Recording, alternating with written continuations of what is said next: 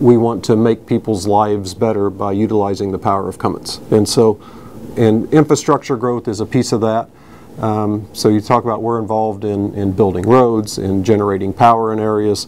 We were leaders in being in China and India, so we've been there, since the 60s, and so we're well established. But one example of what we're doing now is investing in Africa, and we think Africa is an enormous opportunity for the future, and it'll be the continent people are talking about 20 years from now, where some rapid growth is coming. And so we see our sales growing to over $1 billion there, and so it's happening all over the world, and we want to be a part of making the communities better where we work. So it's part of our heritage, and there's many examples through the company. But I'll just give one. In India, we struggled, and one of our beliefs is that as we compete in a global environment, the people we compete with, we generally all use the same tools, buy the same equipment, tech centers, processes. There's not many secrets out there. And it's really who can bring the better group of people together that does all those things a little better than the people you compete with. And so strategically, a couple things we try to do is, one is we want to throw the widest net, and so no biases on hiring people. We want to recruit from anywhere, everywhere, the best in the world. We want to bring those people in and develop them better than other folks do.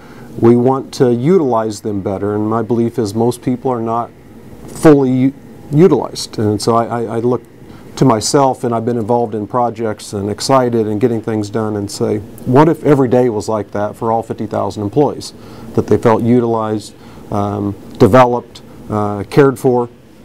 And so a piece of that, and one of those things we do, is we say we also want to improve the communities in which you work. And we think by doing that, the people with the values and want those opportunities will prefer to come work here versus someplace else. So it's part of the whole system we're putting together, that it's not an option if you're a leader at this company, that you have to be able to bring people in, the best, diverse, utilize them, get them to work together, and do that again a little better than the folks that are trying to do the same thing, and that we can win in this. So it's a tougher challenge. So it's not you don't direct people what to do.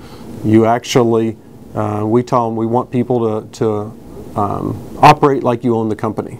So I'm sitting here, and the person that's repairing an engine out there, if they own the company, what would they do?